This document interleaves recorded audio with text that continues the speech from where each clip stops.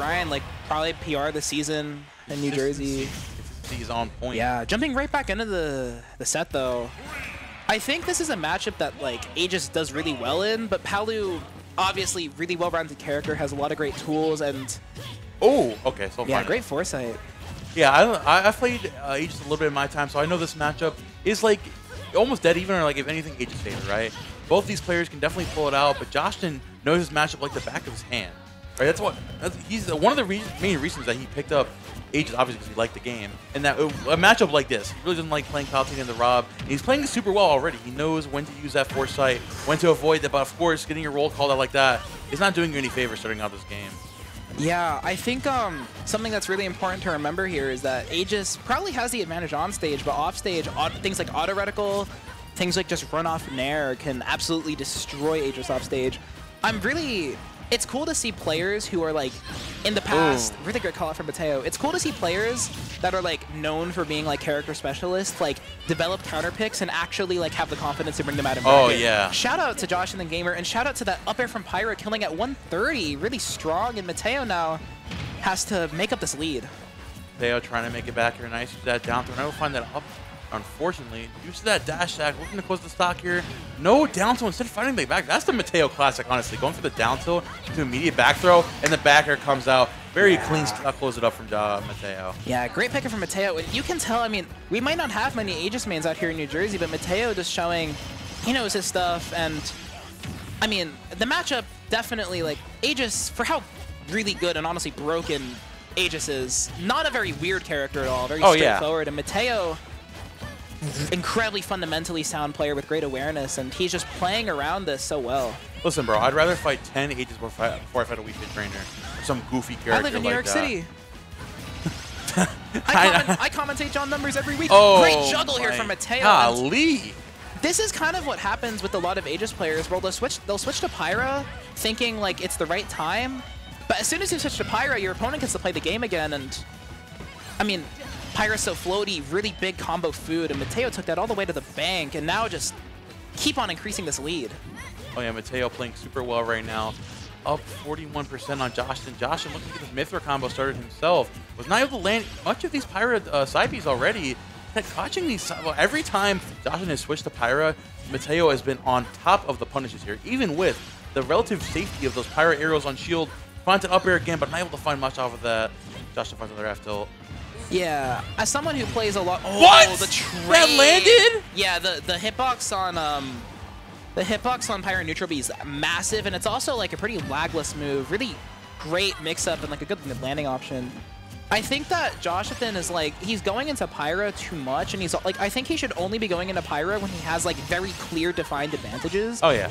Because like Mythra is the way that you give yourself a positional advantage, right? Like you get your hits with your sword, you use like foresight or whatever, and then you go to Pyra here. The first blazing and finally. Oh, wait a minute. Footstool doesn't hit the down air though, and Mateo just teleporting out of there. Very clean setup from Josh. Not able to find that just yet.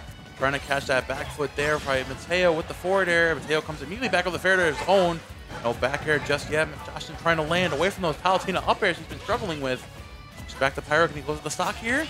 Oh, he's supposed to side Bs from both players, but that was kind of funny. They both hit side B at the same time, but Palutena's just eking out there. Mateo spacing better.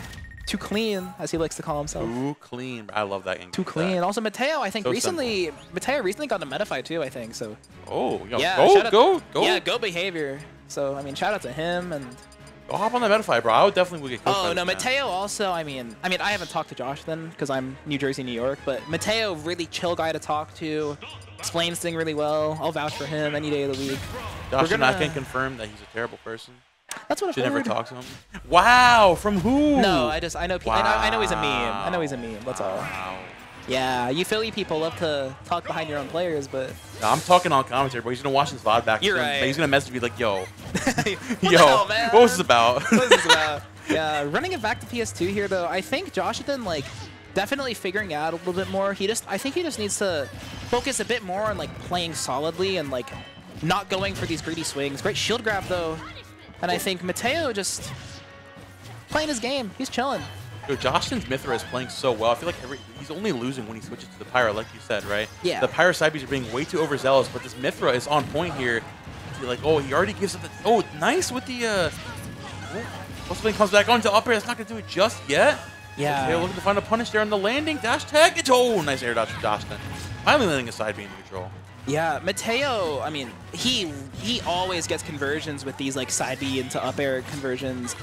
Joshathan's Pyra is, like, I think he's slowly finding his footing here. Mateo, I mean, I've played Mateo myself with, like, other, like, slow sword characters, and he's very adept at playing around those, but I think Joshathan is figuring out that... Yeah, great back air from Mateo, though. Joshathan's figuring out, like, when to be Pyra, but I hope he figures it out fast enough, because in a best of 3, down a game, you don't have that much time. Oh, yeah, definitely. The thing that people tend to forget with Pyra Mythra is that while Mythra has a very good advantage with a very quick character, his defensive game is also very cracked, right? Sometimes you need to take a little bit of a back foot, realize that, hey, Mateo is commanding a lot of this game. I need to take a step back. If I go in with another move, he's going to take my stock. Yeah. That's exactly what you need to do. Speak of the devil, Joshathan finds an up smash out of shield and even up the stock down. Yeah, great pickup on the platform from Joshathan. Both of these players are just finding kills literally out of the air. I think Joshathan is definitely using Mythra. The fact that Mythra has a sword means that you can be like offensively defensive and you can just sort of chill, right? And I think Joshathan is like slowly figuring out like when he's retreating, he can also just be swinging, right? And yeah. The more disjoints you have out against Palutena, the better, because that's one of the weaknesses she has as a character. Oh yeah, definitely. Joshathan trying to set up a combo here with the side Bs. Yeah. Just back to Mythra. Okay, nice. Always back to the Mythra there, keeping that pressure on. We're still back on the Pyra, trying to the side B. Finally finds that there, gets Mateo off stage. No punish with that forwarder just yet. Oh, the ledge trump with the up B into the up smash. What an option for Josh. Yeah, very good stuff. Mateo has definitely been looking for so many of these down airs, and he's gotten punished for all but 1 or 2, I think. I also want to see, I mean, Palutena down B as a counter is also a reflector, and I'd love to... Okay, she just went past that. Oh, it forces into the blast zone. Oh, he makes it back. Yeah. No. Back. I want to see Mateo maybe try here on this last stock, save the information, maybe go for like a reflector call out on Blazing End. Oh, Mateo starting out here at the Nair combos to double up air, 48%. Nothing to scoff at here. Joshathan finally landing into a dash tag, double dash tag. The Mythra combos are absolutely insane. He gets that damage right back and then some. Getting some juggles of his own. Can he close the stock here? Then not just yet with the Pyra. Yeah. I think Mateo definitely like starting to feel the pressure. This is unsafe. Oh, yeah. There's goes for the ledge slip nair there. Oh, but a greedy trying to punish from Joshathan, and this could just be death. Just barely avoiding that F smash. Yeah, I thought that he would get like the wind box, but not quite. Still alive there. Nice DI from Joshathan to avoid the back air on that down throw. Getting hauled out by that nair. Let's see if he can make it back to ledge. Going for the up air, going for the ledge like I assume he went for the first time. Oh, drag down there. I assume he's going for an up tilt or an F tilt of swords. Finds that side B there. Can you find the ledge trap here to close out the game? Oh, nice dash attack out of the corner from Mateo. Using Palutena's invincible dash attack to just rip it out of the corner. A back air, calls out the jump out of shield. Great play from Joshathan, but Mateo, you know, defending his state, showing his stuff as, I mean, one of the favorites to go far in the tournament for sure. Really great showing from Joshathan. Great adaptations from both players. Oh, yeah. It just sort of felt like, I mean, maybe Joshathan's, I mean, obviously a Rob main, as we saw earlier. Maybe his inexperience with Aegis showing a little bit, right? Like, taking a while to find his footing, not sure which blade to use where necessarily.